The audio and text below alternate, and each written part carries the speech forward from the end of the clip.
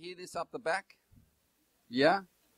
I thought we were oversubscribed, but we've actually got spare seats. I don't know whether this means people are going to arrive late, but my apologies to those of you who are standing up the back there.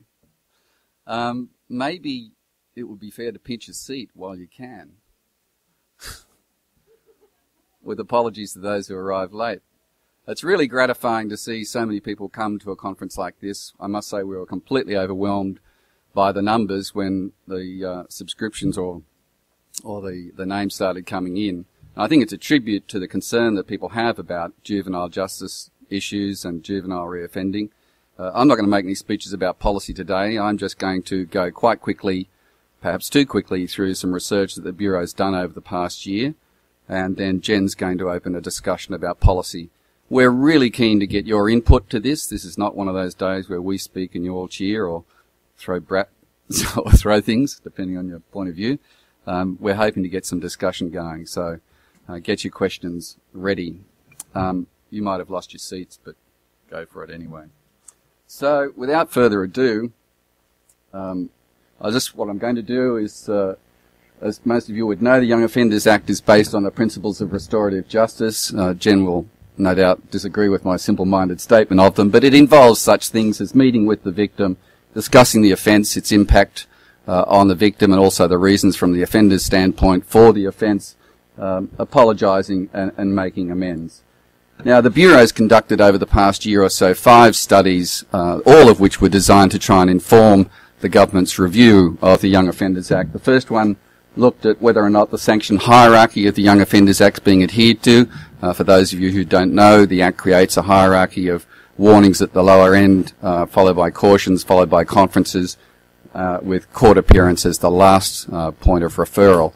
And the general expectation in the Act is subject to a number of constraints that young people will make their way up from warning to caution to conference and then to court. Second thing we're going to look at is whether or not the results of a study which looked at whether or not people referred to youth justice conferences get their cases dealt with more quickly than people referred to court. That issue we pursued because there had been long-standing concern on the part of some that one of the reasons for not referring young people to conferences was that they were taking longer to finalise cases than the courts were. The third one is what commitments offenders make in youth justice conferences and whether they fulfil them. We looked at this issue because there's surprisingly little in the available literature on what young offenders who go to youth justice conferences actually commit to and the extent to which they comply with the commitments they make. The next one is whether or not youth justice conferences reduce reoffending. And the last one is whether the public supports the principles of restorative justice. So as I say, I'm going to go quickly through these 5 studies and then pass over to Jen. Okay, before we get started though, I think it's important to answer 4 questions which are fundamental to any reform of the way in which we deal with young offenders. The first one is what proportion are reconvicted of a further offence. The second one is amongst those who do reoffend, how frequently do they reoffend? The third is, what's the offence profile of kids who reoffend? Are they coming back for trivial offences or for serious offences or both? And the fourth one is, what proportion of them end up in custody? I take those 4 issues to be central to the question of whether or not you intervene early or it's safe to take a hands-off attitude or some combination of those 2 approaches is required. So to answer the questions, I followed up 8,813 young offenders who had their first known caution conference or proven court appearance in 1999. There are no warnings there because the data we have on warnings at this period wasn't reliable. And we followed them up for 10 years, or we didn't literally follow them up. We got their criminal records over the next 10 years and looked at the proportion who reoffended, the time to the next offence, the frequency of reconviction, and the seriousness of reoffending. Just stop me if I go too quickly for you, but I'm keen to give Jen maximum time to talk about this. And what we found was that 58% of them were reconvicted in 10 years.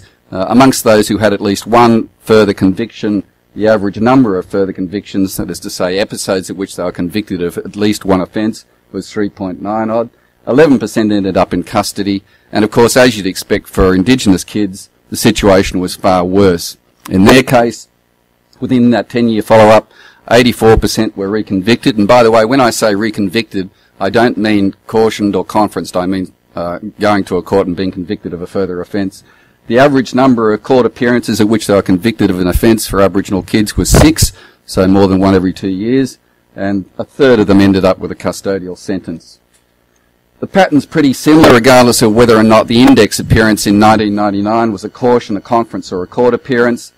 You can see there that even for kids who had a caution, the majority of them were reconvicted in a court of a further offence.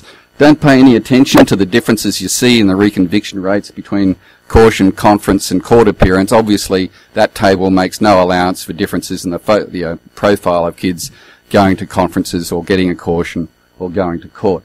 The point of the table is merely to highlight the fact that this is not something which is being driven by the court appearance results. Okay, what do they commit? Well, it's an extraordinary range of offences. The most common further offence is a drink driving for 13% of them, serious assault resulting in injury for 1 in 10, driving while disqualified for 8.8, break, enter and steal 8%, common assault 6%, property damage 4%, aggravated robbery 4%, negligent driving 2.7, and then after that just a wide range of serious and not so serious offences. That's the profile of reoffending in that 10-year follow-up period. Okay, so let's go now to the 5 studies that I referred to before. The first one being is the sanction hierarchy being adhered to. The author of this study is Elizabeth Moore, who's sitting right at the front here in blue or purple. Being colourblind, I can't tell which. It'd be blue, wouldn't it, Liz? Purple. Got it wrong. Oh, the defects that I embarrassed myself over. Okay, what she did was select all 13,900 odd young people who admitted an offence in 2010 and were dealt with by way of a caution, conference or appearance in court. And she looked at the effect of prior cautions, conferences and court appearances on the likelihood of getting a caution or a conference in the future. If that sounds a bit turgid, the graph will make it all clear for you.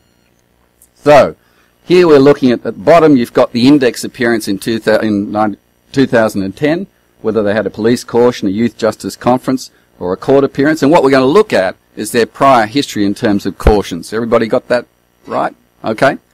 So, for those who got a police caution, 78% of them had no prior police caution. It's kind of encouraging. That's what you'd expect. 17% had 1 prior caution, 4.5% had 2, and 0.4%, almost nobody, had more than 3, which is what you'd expect under the Act. The Act prohibits, or I think I'm right about this, prohibits more than 3 cautions, and there are very few who get that. For those whose index appearance with the Youth Justice Conference, only 46% of them had no prior caution, which is a little bit surprising. 24% of them had 1 prior caution, 16% had 2, and 15% had 3 or more. As far as the court group, those who turned up in court, a third of them had no prior caution, not quite what you would have expected. 26% of them had 1 prior caution, 21% had 2, and 17% had 3 or more. So moving on now to prior youth justice conferences. 98% of those who got a police caution had no prior youth justice conference. That's exactly what you'd expect. 1.7% had 1 prior conference, and almost nobody had 2, and nobody had more than 3. So that much at least is consistent with what you'd expect under the Act. As far as those whose index appearance was a youth justice conference, 86% of them had no prior youth justice conference. So it doesn't look like you get many of these if you've had turning up for one, and there's the evidence for it. About 11% had had 1, 2.5% had had 2, and 0.4% had had 3 plus. Very rare indeed. For the court group, 80% of them had no prior youth justice conference, which is surprising. You would have expected to see more of them with the youth justice conference, bearing in mind that there are legislative overrides. 16% had 1 prior conference, 3% had 2, and 1.3% had 3 plus. So finally, coming up to the prior court experience, police caution, well, as you'd expect, 95% of those who got a police caution haven't had a previous court appearance, although there are some, clearly, who get a caution after having turned up in court. For youth justice conferencing, 76% of them hadn't had any prior contact with the court system, which is encouraging. 15% of them had 1 prior contact with the court system, or I say proven offence. 5% had had 2, and 5% had had 3 plus.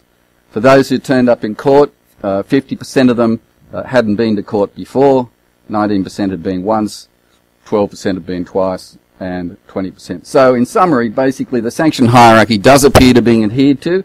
Most of those getting a caution haven't had one before, and less than 1% have had 3 or more. A slim majority of those getting youth justice conferencing have had a caution before, not quite what you'd expect. Most of those going to court have been cautioned before, but, and these are important buts, less than half of those going to a youth justice conference have had a previous caution, and most of those who are going to court have no previous youth justice conference experience. So, moving on quickly, all that reasonably clear? Okay, moving on to the question of whether they take long to finalise cases. This, it's been said, is one of the reasons why police have been reluctant to refer young people to youth justice conferences. And the study author here is again the redoubtable Elizabeth Moore. Take a bow. You'll find her work on this topic on Bureau Brief 74. What she did was look at 3 case cohorts, 730 police-referred conferences. These were kids who were referred to conference by police. 951 court-referred conferences, so they went from the police to the courts and from the courts to youth justice conferencing, and 1,482 court finalisations, kids whose cases were finalised in court. She applied the youth justice conference exclusion criteria to all of them, so they all would have been eligible to be dealt with by a conference, and she controlled, in addition, for the number of concurrent offences, index appearance, the region for juvenile justice, prior contacts, etc., etc. In other words, she did her level best to ensure that these were all cases that were alike and could have been dealt with in youth justice conference, whatever. So how long did it take to finalise? Well, if it was a police-referred conference, the median number of days to finalise the case was 55. Big cheer for the court finalisations. They came in second at 64 days. And if they got to a youth justice conference via the court, they took a lot longer. So far from it being the case that youth justice conferences take longer to finalise cases than the court, they're actually somewhat quicker. So the next study is what commitments offenders make in youth justice conferences, and the study researcher here is Isabel Tausig, who's also down in the second row if you want to chase her up at coffee. This is a descriptive analysis of juvenile justice data and Boxer youth justice conferencing data. And I'm sure she'd expect me, and I'd like to thank Juvenile Justice for providing this data and making it so open and accessible to us. So we're dealing with kids who are dealt with in the period 2009 to 2010. So these are the outcomes they agreed to. 79.6 to 80% agreed to make an apology, either verbal or written. 68% of them agreed to undertake some form of personal development. I think from memory, Isabel, this was like anger management or seeing a psychologist. 28.7% agreed to do community work, 8.6% agreed to financial reparation, 4.9% agreed to do some work for the victim, and 0.6% agreed to make a gift in kind. And I don't know what that was. Can you help? Well, I'm not sure what that was. Someone here will know better than we do. Okay, what's the compliance rate? Well, it's very high for all of these. 89% of those who said they were going to apologise did, either verbally or in writing. 88% agreed to personal development. I won't read all the numbers out, but you can see the compliance rate is very high for all of those things. So, offenders nearly always apologise. A large proportion engage in some measure which the conference participants, at least, or the convener, hope will reduce the risk of further offending, and a large proportion, depending on your point of view, undertake some form of community work. So the next study now we're dealing with is one that was done by Nadine Smith and myself. We looked at whether or not, or how effective youth justice conferences are in reducing reoffending compared with the children's court.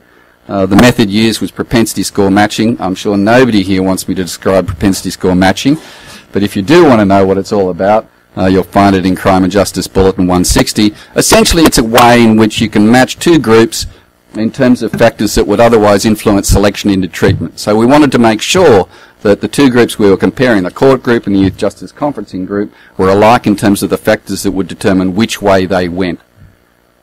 She applied the youth justice conferencing exclusion offenders, so all these offenders could have been dealt with either way. And in addition, I'll come to that, we also did the analysis on the basis of intention to treat. If you don't know too much about evaluation, it's very important when you do these comparisons to include people who are referred to treatment but who don't actually undertake treatment. Otherwise, you end up with selection bias. So we compared that. There weren't a large percentage, if I remember rightly, Nadine, who didn't, having agreed or hadn't been referred to a youth justice conference, actually undertake one. But we also did something else which is quite important in this context, and that is that we analysed the data with and without justice procedure offences. Now, justice procedure offences include things like breaching a suspended sentence or breaching an AVO. They're the sort of offences that can turn up on a child's record as a result of the way in which police choose to exercise their discretion, and they can skew results. And we were worried that those who went to court might, for example, be surveilled more intensely by police and accumulate more justice procedure offences than those who go to a youth justice conferencing. So we analysed the data with justice procedure offences included and then pulled them out and analysed it again. The outcomes we're interested in were the proportion reconvicted of a new offence within 24 months, the time to the first reconviction for those who had one, the seriousness of the most serious offence compared with the one that the index appearance, and the frequency of reconviction. So what were the results? Well, as most of you know, they were pretty disappointing. We found no significant effect for any of these measures, regardless of whether or not we included just justice procedure offences or removed them, and indeed pretty much the same results when we included people who actually did go to a youth justice conference and agree to an outcome plan. So that's just an illustration of the sort of results in case you don't like text for the results. Here you're looking at, along the bottom, the number of days from their index appearance, where they went to a youth justice conference or they went to court. On the y-axis, what you've got is a proportion who have not yet reoffended. As you can see over time, there are fewer and fewer who have not yet reoffended. But the really salient point about this graph is that if you look at the two lines for conference and court, they overlap. At any particular point in time, the proportion who've reoffended is the same in both groups, and that effect holds up regardless of whether you institute adjustments for other differences between the groups. Okay, so there's no evidence that youth justice conferencing with this group is any more effective than the children's court in reducing the risk, frequency or seriousness of offending. So what does the public think about restorative justice? Well, the study author here is Elizabeth Moore again. It's with great heavy heart that she's left us, can go on to better pastures, but this is some of the work she's done. This is Bureau Brief 77, if you want to follow up the details. What we did was get a market research company to survey 2,530 New South Wales residents. This is quota sampling. In other words, the group is matched for the population on age and gender. The questions that we asked them were level of support for offenders doing unpaid work, support for victims telling offenders about the harm they've caused, and support for victims having a say in how the offenders should make amends. This wasn't restricted to young offenders. I say that because basically we wanted to replicate a British study that was very similar and which wasn't restricted to young offenders. But I think the results have equal bearing on young offenders. Okay, so what support do we have? Well, 91% of them supported the idea that offenders who commit theft and vandalism offences should be required to do unpaid work. Still very strong support for the same thing for those who are convicted of assault, 81%. As far as having an opportunity to tell offenders about the harm and stress the offence has caused, 86%, very high support for that, for theft and vandalism offenders, and even higher support, although the difference is almost certainly not significant. Correct me if I'm wrong about that. 88% support that for assault, and a little bit lower support for the idea that victims should have a say in how offenders should make amends, but still very strong support, 73% compared with 75%. So very strong. And what we found was that the support was even stronger amongst women, victims of crime, those who live in regional areas, those with lower educational achievements, and those who think the courts are too lenient. The details of that are in Elizabeth's bulletin. So that's basically my story. That's the summary of results. Now Jenny Bargen, who's written a great deal on juvenile justice and, in case you don't know, actually ran the Youth Justice Conferencing Program in New South Wales for many years. Over to you, Jen.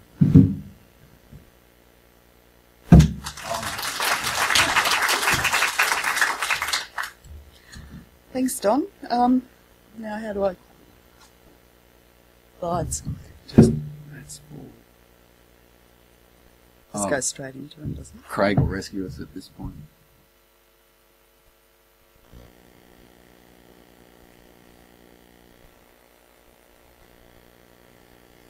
Just make light conversation. Well, first of all, I'd like to acknowledge the Eora people of the Gadigal Nation on whose land we are meeting. and in particular make that acknowledgement to elders past and present, but also the children and young people from Aboriginal communities who are so overrepresented, as many of Don's studies and other work has indicated, and have been for many years, and in fact that data, those numbers and that proportion seems to be getting worse rather than better over the years. So I think that factor alone should alert us to some of the directions that we should be taking in thinking about what sort of response we want to have to children and young people, and in particular to Aboriginal children and young people. So having said that, just an outline of some of the things I want to say briefly, because I do want to give you the opportunity to ask questions and for perhaps Don and I to have a bit of discussion with your input after I've sort of briefly gone through the many slides that I over-prepared last night. So first of all, I want to take us to the bigger picture. What are Australia's international commitments in the area of responding to offending by children and young people? And how much are we complying with those commitments? Then just move briefly to some of the other research that tells us, fills in the gaps about who are children who get into trouble with the law. What sort of background do these children most commonly come from, and are we addressing some of those issues that are writ large outside of the juvenile justice system, but we're sort of seem to be asking the juvenile justice system on its own to address, and I'm wondering whether we should be just thinking more outside the square. Then I'll make some brief comments on the reports that Don has summarised, and perhaps think about other foci that we could adopt for perhaps a more rounded picture, and then give you what my vision for the future is, which may or may not be the same as yours. So, looking at international instruments, basically I've just cherry-picked. Australia is a signatory to a number of international instruments, principally Convention on the Rights of the Child, but those instruments in total say that we should have a focus on diversion, and yes, the Young Offenders Act was designed to do that. We should be using alternative responses outside of criminal justice wherever possible and appropriate, and I'm not sure we're doing that. We should pay attention to children's voices. Article 12 of Convention of the Rights of the Child says the child has a right to be heard in all decisions that are going to affect their lives. How often are we listening to children and young people, really listening, and ensuring that they are part of the decision-making process?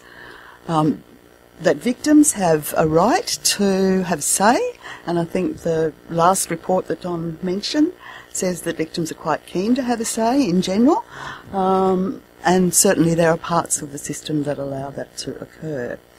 And finally, just going back to my first comment, every year the UN Committee on the Rights of the Child says Australia's not doing well in addressing the issues for Indigenous young people.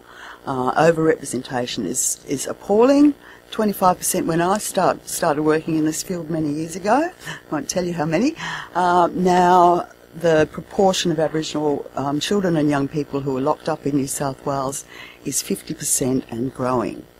And I think that is an occasion for shame on our part, and it should stimulate us to very serious rethinking about how we're doing and what we're doing in this very important area. Okay, so the Bureau's research tells us a lot about what the numbers tell us, but does it tell us about who these children are, where they're coming from, what sort of backgrounds they have, and so on? So, what do we really know about children and young people in trouble with the law? Well, the qualitative research tells us some, and it's a good start. Mixed methods research tells us more, so qualitative and quantitative research. The qualitative research fills in the gaps, if you like, and tells us about the children. And we have some health studies over recent years that tell us about children in custody and children on community orders. that every time I read them, I feel like weeping. I think the children that we are dealing with at the back end of juvenile justice processes are amongst the most damaged and distressed of all children in the community. Is it appropriate that it is only at that point that they get the services and the care, the 3 meals a day, the birthday cards and so on, that they don't ordinarily get living in their communities? What can we do about that? So, what about the types of offences? Now, I think the reoffending graph that Don showed you with the sorts of offences that children are coming back for indicates that, yes, there are some serious offences in there. 9% of those reoffending children are coming back for serious assaults. That's a worry. Why is that? Maybe that's related to what the anecdotal evidence that we have about children who are in out-of-home care, where carers are calling police when children act out, whereas if they were in a competent family, I suppose, parents would not even think about calling police. So we're looking at those children who are already disadvantaged and damaged because they're in out-of-home care, entering into the system in ways that other children would not be appearing. So can we do something about that before those children are being put in front of police notice? Okay, so, this has got, yes, I'll just go through this quickly. I'm not going to read them. We all know those. You read any standard text on juvenile justice, Caneen and White, etc., etc. You'll find all those points set out in great detail. What proportion, and I think it's important again to stand back from the current research and say, well, yes, we know about the internal data and how that crunches, and it crunches in ways that should concern us. But how about overall? Are we looking at a huge proportion of children and of the total proportion of children and young people? And the answer is no. So I've just sort of drawn some of that data. Some of it's getting a little old, but I think the point is not to sort of very carefully go through exactly what proportion, but to think about the fact that if you look at the converse of what we're looking at today, most children grow up in good enough families and end up in as good enough working, committed adults who are contributing to society. So we're looking at a relatively small proportion of all children and young people. Okay, now just in case you haven't seen them, what do the surveys of young people in custody tell us? Well, that's partly what they tell us, and more.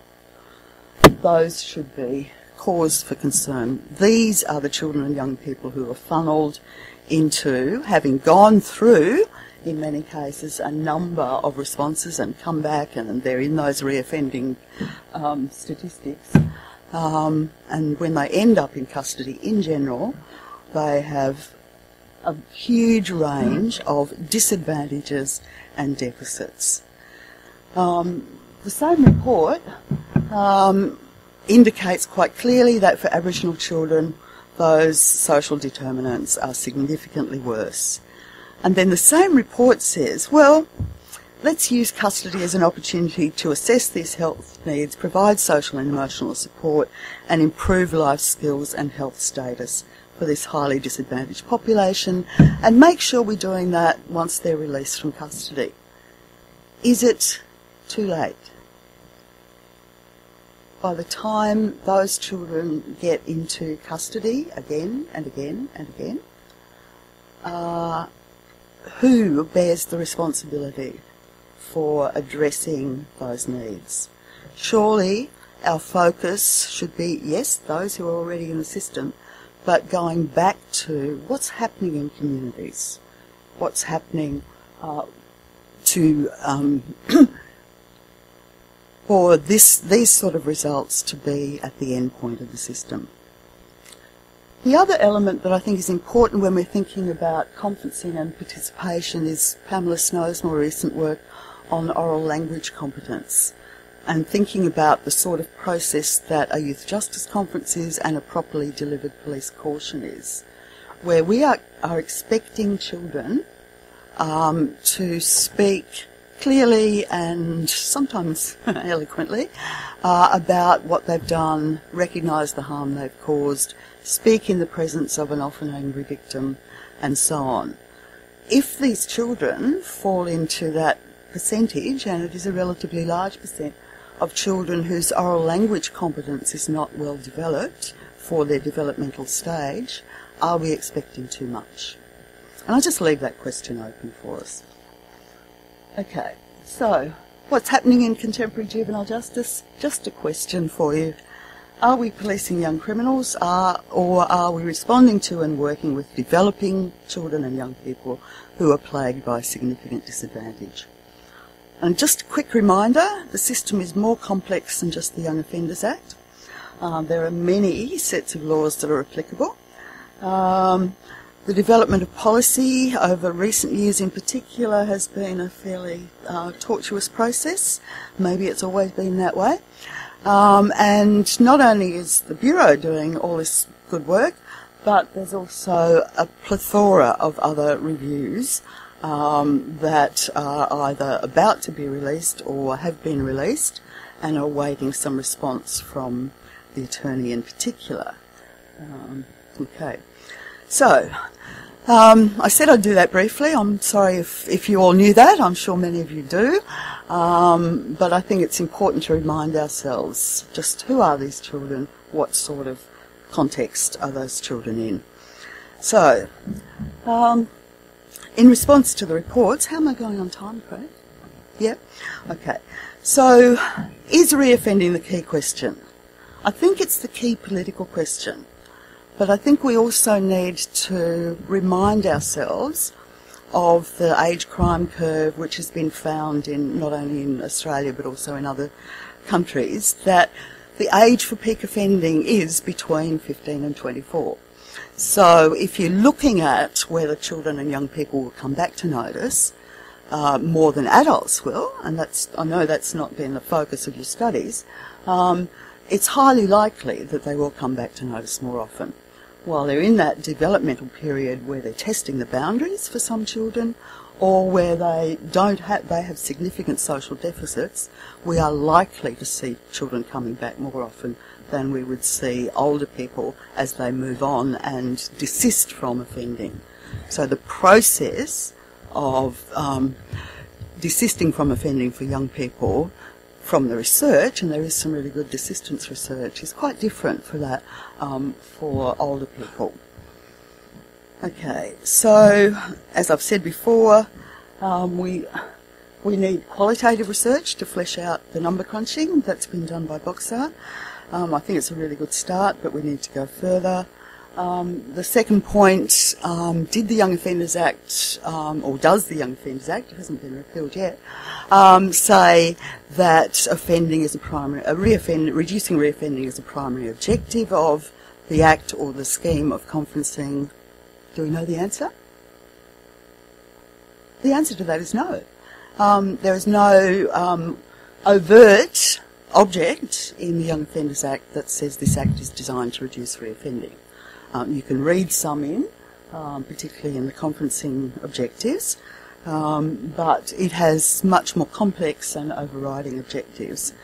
But I think, we also, as I've said, need to recognise that designing, and maybe that's too kind a word, a system for responding to young offenders is a difficult task, and no system that focuses on offending behaviour can actually address the fundamental issues that lead to that offending behaviour.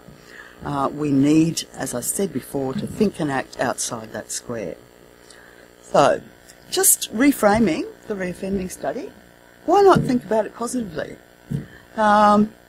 Nearly half of all the young people who were cautioned, participated in a conference or appeared in court did not reoffend within 10 years. Isn't that good news? Right? If we continually look at those who re-offended or reappeared, we're starting to convince ourselves that we've got a problem, and we do, particularly where Aboriginal children is concerned. No matter how you try to frame those results, they tell us a picture that should give us great concern. And as I've mentioned before, we need to unpick and explain the offences. I'd like to see more data crunching done on that, the offences for which children are coming back to notice. Comparing conferencing with court. Is it like comparing apples and oranges? Perhaps not in the way that it was done. But I think, again, we need to go back to the objects of the legislation and the implications for practice.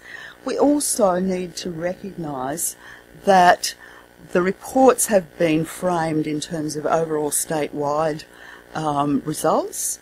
I would very much like to see that broken down by YJC area, police regional area, and so on, in more detail for pretty well all the results that are published in those reports. It would be much more useful for practice and administration of the scheme under the Young Offenders Act to have more data, and I know you've got the data, but more data presented in ways that break it down by area. I also think we need to be careful in making assumptions about, for example, youth justice conferences. Are they all the same? I think Elizabeth's report indicates that they aren't. Where you have conferences where the only people present are the convener and the young person at a conference, and certainly there was a proportion of the conferences in Elizabeth's study, Isabel's study, where that was the case. Now, in my mind, that's not even a caution, let alone a youth justice conference. Where you have very small proportion of victims participating in conferences, is that a restorative process? Where you have times to conference varying across the state, where you have the time taken for a conference varying. These are all factors that are complex factors, but if they could be taken into account, even in the data crunching exercises, it might give us a slightly different picture of those results. I was also pleased to see some of the alternative explanations that were mentioned, I think, in Donna Nadine's report on reoffending, but we do need to ask these questions. Are conferences well administered? I'm not sure that the studies so far tell us the answers to those questions or what needs to be done. Has the profile of young people who are participating in conferences changed over the years? And what is the relevance of the conference experience itself in limiting or reducing future offending by young people? There's some very early work by Gabrielle Maxwell and her colleagues on the New Zealand Family Group Conferencing Scheme that picked apart what happened and spoke to young people and victims and families and so on. What actually happened at the conference? Did you feel shamed? Did you feel that you understood the harm and so on? And I think those are relevant factors in thinking about, if we must, whether conferences reduce reoffending. Okay, do they take longer if they're court referred or police referred? Let's go back to compliance with sanction studies. Just one comment on that. The limitation on the number of occasions on which a child can be cautioned was introduced on the basis of very little evidence, and in fact at the time it was introduced, the evidence was indicating that only an incredibly small proportion of children and young people were being cautioned more than 3 times by police.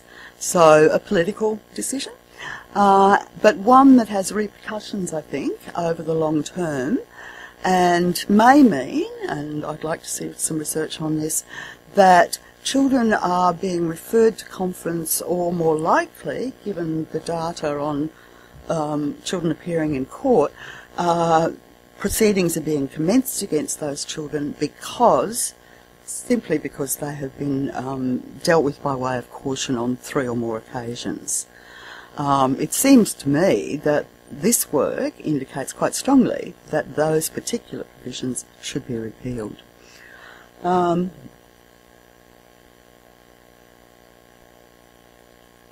think it always helps.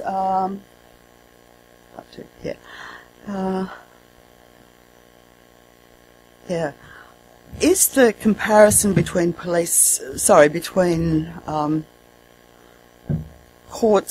finalisation and Youth Justice Conference finalisation appropriate? I think it's okay to do that, but I think we need to perhaps go behind some of that data. Isabel's report indicates that the decision to refer to a conference by police often takes a very long time. So that factor hasn't been taken into account in that study, comparing conferences and courts in finalisation. So maybe count back behind the police referrals to conference and compare that time so that you're looking at perhaps more closely aligned data. And just a simple comment that I know conveners are very well aware of, as are conference administrators. One of the reasons why court-referred conferences may be taking a long time, and it certainly was a challenge when I was director, was that a court-referred conference often has very little information about the victim. And for conveners to go out and find the victim, it may take quite a while for administrators to actually get that information, which ultimately has to come from police. So it's matching records and doing all the work that needs to be done, and then going out and finding the victim. So by that time has elapsed. And perhaps that's one of the reasons, and I'm only guessing, why victim participation rate is somewhat problematic. I'm going to skip through a couple here, and just very briefly, now I acknowledge quite strongly that Isabel's work could not be as detailed as the work that was done by Lily Trimbley on the first 18 months of the operation of the conferencing scheme, but I'd like to see the Trimbley report repeated, because I think that it is quite rightly a mix of qualitative and quantitative work. People who participated in conferences, police, etc., were all asked about their experience. There's a couple of references in the reports that we're talking about today that sort of suggest that the Trimbley report was really mainly about satisfaction of participants with preparation, process and outcome, but it was much more than that. It actually recognised the complexity of the scheme under the Young Offenders Act and looked at whether or not the various requirements under the Act were being met. But there are some very serious causes for concern when you do compare similar findings from both reports, and in my view the most serious cause for concern is the one I've underlined. If we are only getting statewide, and I know it varies by area, and again I would have liked to have seen variations by area published on this, if we are only getting statewide 41% of conferences with victim participation, are conferences a restorative justice process, or are they something else, and should they be called something else? Lily Trimbley found that conference timelines were not being complied with. The legislation was amended to allow from 21 days, if practicable, to 28 days from receipt of referral. We know it takes, if you're going to do thorough and adequate and proper preparation, and one of the things Don and I were talking about before was identifying the correlates, the issues that have led that young person to committing the offence, and make sure that there are services available with whom to link the child then that takes time and effort and thought and patience. And it can't be done, for most cases, within that even 28 days. On average, in the first 18 months, I think it was about 40 to 44 days that conferences were taking from acceptance of referral to holding the conference. I'm doing some work at the moment on adult conferencing where there are no legislative timeframes, but sometimes it takes 2-3 years before those conferences will occur from the original referral. So, we need to think a bit more smartly about, should we be putting limitations? I mean, the other side of that argument is for children and young people in particular, and for victims of less serious offences, when a long time elapses between the offence and the response to the offence, there's often a great deal of forgetting about what happened and the nature and the level of the harm that's been caused. And certainly one of those international instruments, well, all of them, say we should be responding quickly and appropriately and timelessly to offending by children. So it's a balancing act. I don't think we've found the right balance yet, and I'm wondering whether that's ever possible.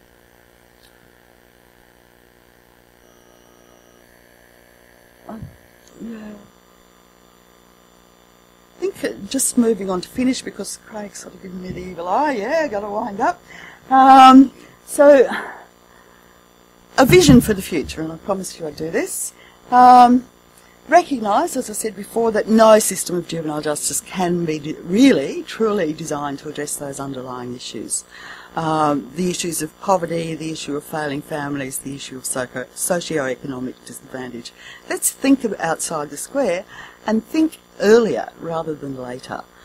Let's acknowledge, and I know we do, those of you who work in the system deal with this every day, but let's acknowledge and really think sensibly about how we can respond to this. Colonisation, dispossession, government policies past and present are strongly related to high levels and increasing levels of Aboriginal overrepresentation. We're just not doing it right in that area.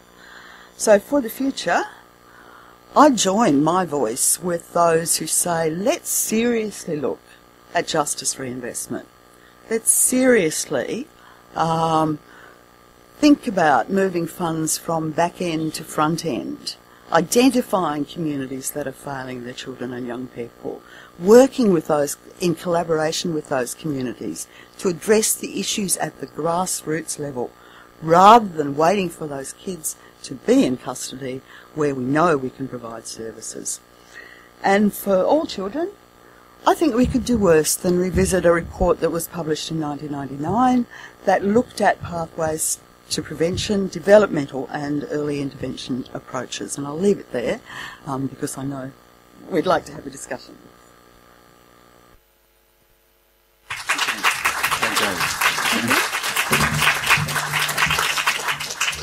I can hardly see you out there, but Yes. I assume there are going to be lots of questions, and Craig has the microphone, so it's over to you. Everyone's shy. There's somebody up the back there, Overwhelmed. Craig. We're recording this, if you don't mind speaking in the microphone, otherwise it won't pick up your voice.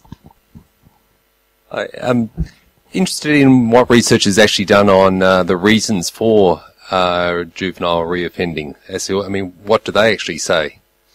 Do we actually interview those?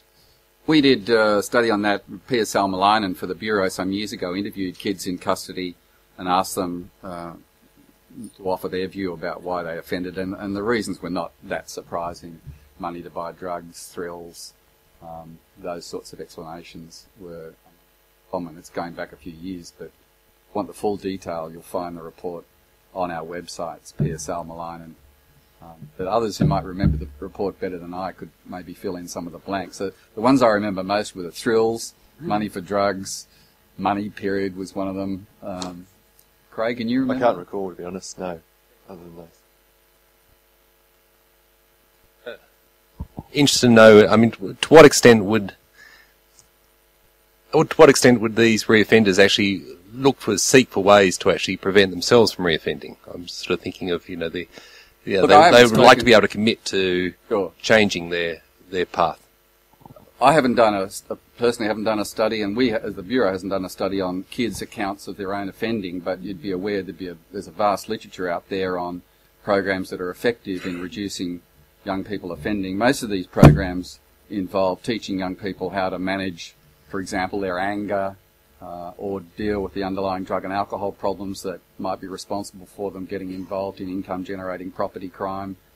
They're the sorts of things that work, but I'm not a phenomenologist, so you'd have to ask somebody else to speak to the question of what kids are thinking when they do it. I've seen it, but I haven't studied it. I also think that we do need to be careful not to sheet responsibility for change home solely to children and young people when we know what the correlates are, the context in which those children who are really ending up in the back end think about the health survey, but also think about failing communities, failing families, disadvantage and so on. That's not children's responsibility to fix. Yeah. Yeah.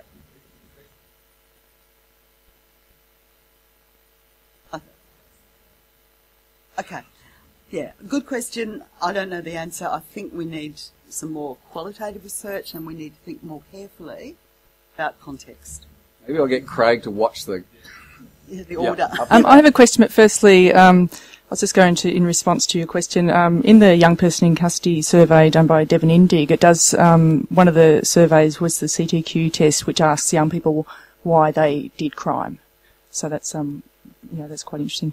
But I was just going to comment on the participation of victims in youth justice conferencing. I've done conferencing for many, many years, and I think while restorative justice is a major and very important aspect of youth justice conferencing, I think there's also the getting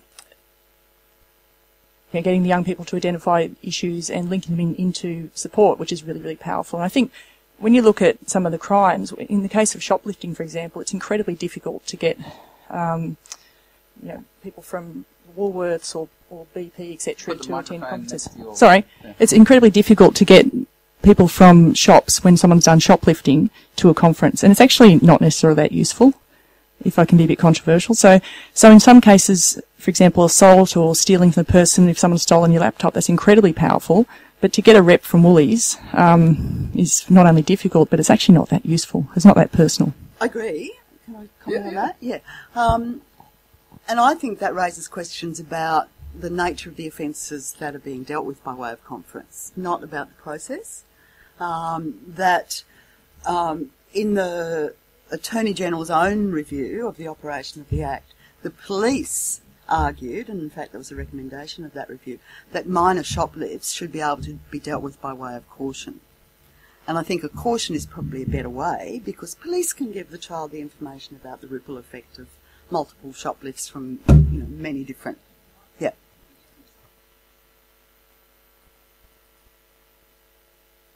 Yes, absolutely. Yeah. Yeah.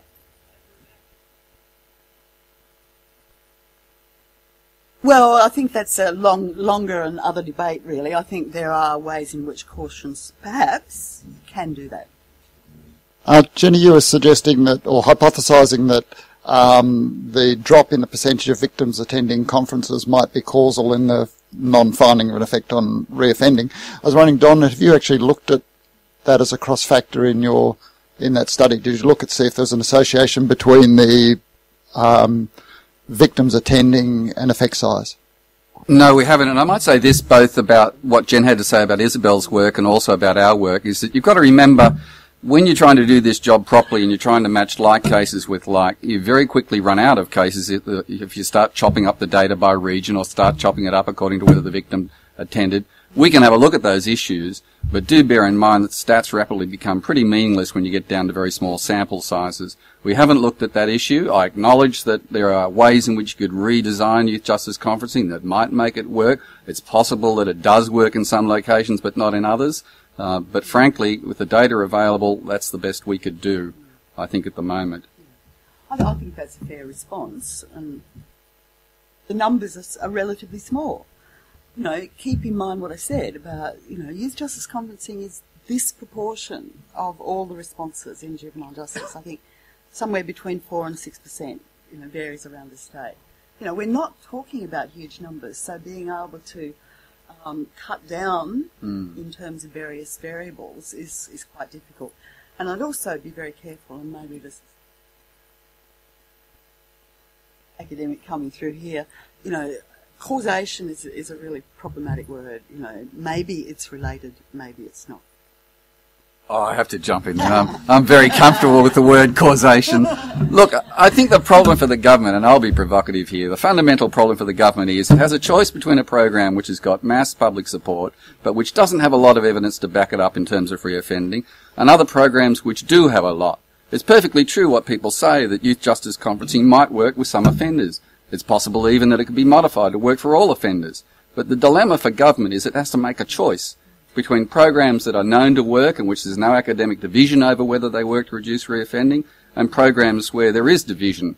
And to make matters even more complicated, as Jen points out, and I readily agree, reducing reoffending is not the only game in town. Doing justice is also important.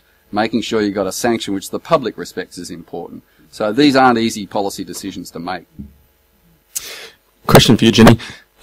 I was interested to note the statistic about police commencing charges on Indigenous children aged between 10 and 18 at 50%, whereas on non-Indigenous it was much less. Has there been any research done to indicate why that's happening, given the changes in police recruiting, cultural awareness education programs with police?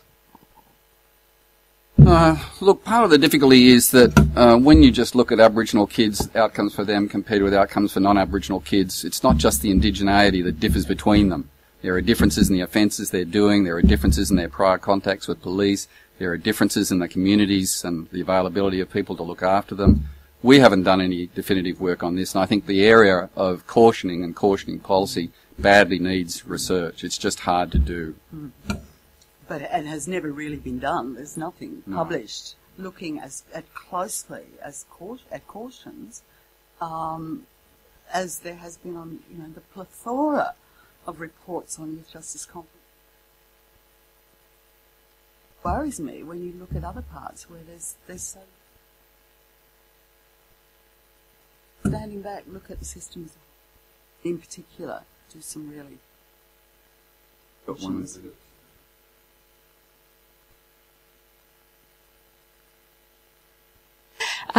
in terms of youth justice conferencing, the Victorian model is quite different, and they did a review last year which seemed to show that there was an improvement or reduction in recidivism.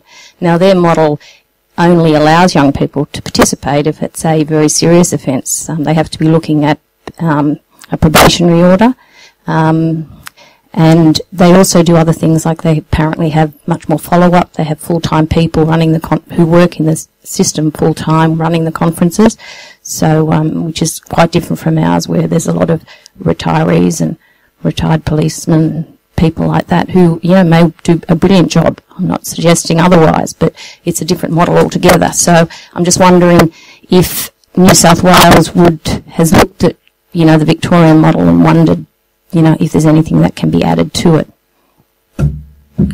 In response to that, the Victorians stood back for a long time. Quite rightly, I thought. That's what they often do. They have far fewer young people caught up in juvenile justice responses than most other Australian jurisdictions. But they sensibly said, okay, let's look at what everyone else is doing. And they made the decision. I can remember going to meetings with them, what we were doing, and people from other jurisdictions were doing. And they looked at what each of the Australian jurisdictions had doing, and they made quite a deliberate decision that, yes, some form of restorative justice could appropriately be introduced into trouble, but that response should be reserved for more serious offenders appearing before court, where the court was considering the equivalent of what we call a custodial order, where the court was considering a serious penalty for a serious offence. The conferencing scheme in Victoria, and that's such a luxury, and it'd be great if we could do it in New South Wales, is run by non-government organisations who are reasonably funded and I think that it's worth considering whether the Victorian scheme is one that we should introduce in New South Wales. So move away from the public view that conferences are for first and minor offenders, no matter what the attorney said in his second reading speech, which was conferences are not for first and minor offenders and should not be used for first offenders unless the circumstances of the offence warrants such a response, and look at, even though it takes longer to get to conference, court-referred conferences, back-end children. Want a comment from me on?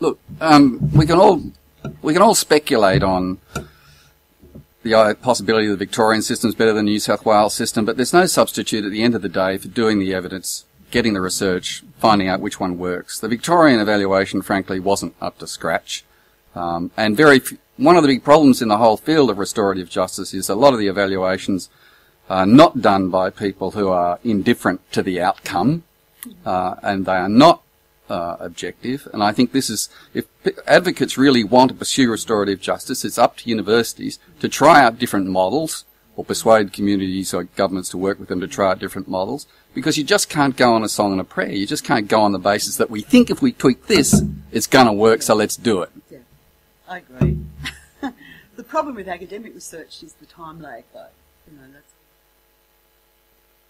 That's one of the challenges for Don and the Bureau staff in getting reports out quickly enough to be able to on to what are the current issues. I just wanted to ask, the previous Labor government were doing a lot of work out in Western Sydney and some of the large old department commission sort of communities. Minto was one of them, rebuilding those communities with a view to improving the social outcomes for people out there.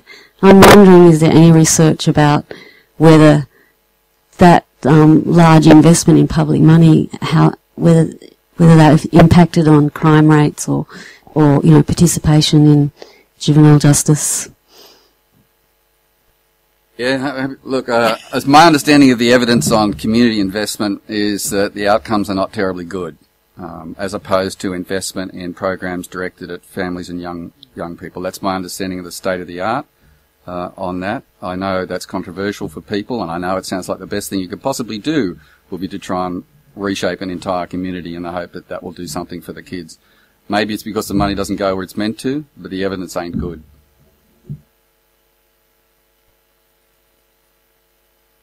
Who's Hank? Oh, there's a question dying to be asked up the back there. See the hand jumping. I'm just wondering whether we have any information about what those court outcomes were when you're comparing the outcome of court and YJC. We know at the end of a conference there's an outcome plan and there is some task that the child is going to have to perform. At the end of the court outcomes, were those broken up into whether that was a dismissal, whether, they went for supervision, whether it was a custodial order? Because it seems to me we're comparing apples and oranges. We know what the outcome from a YJC is, but there could have been intensive supervision, there could have been a custodial order, or perhaps a much lesser outcome. Yeah, sure.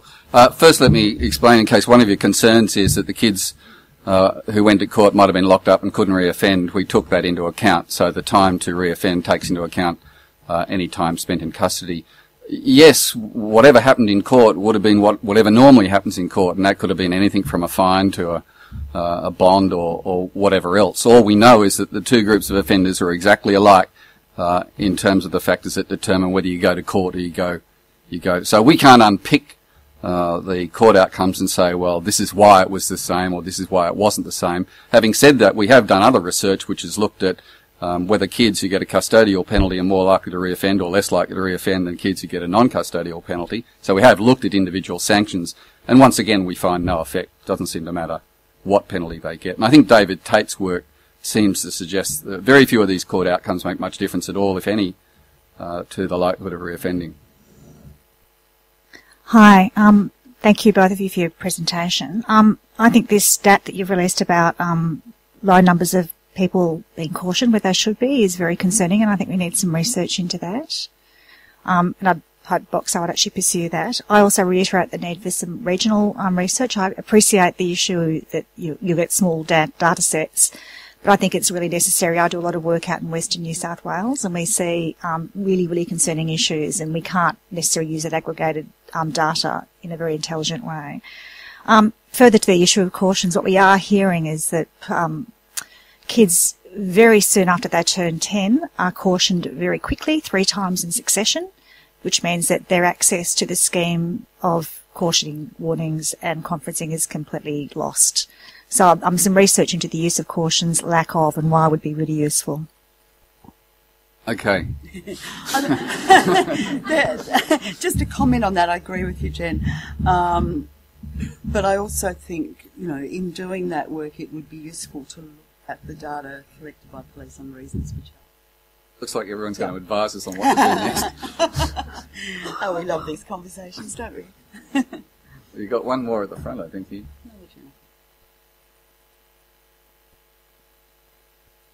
I just wanted to, first of all, just make a quick comment that, from my perspective, managing conferencing on the far north coast, that juvenile justice has become the Department for Adolescents.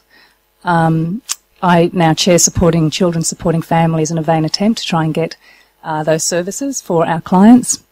Really, once they're old enough to tell community services to get stuffed and create problems in the school, then, those systems are shut off very quickly to our clients. And I think the government needs to really pay attention to the quite desperate need for a focus on adolescents. I also just wanted to ask quickly about cost effectiveness. Had there been an analysis of... Really good point. Just to flesh it out for people who haven't picked it up, obviously if it costs less to send someone to youth justice conferencing than to court, if they've both got the same likelihood of reoffending, then it's going to be more cost effective to send them to, that's your point, I take it, youth justice conferencing. We've actually got someone who I saw sneak in, Andrew Webber. There he is, who's doing the costing side of the work. I should have said we haven't finished doing work on this. So Andrew's looking at the costing side. Do you want to hold fire until we got the report, or speculate?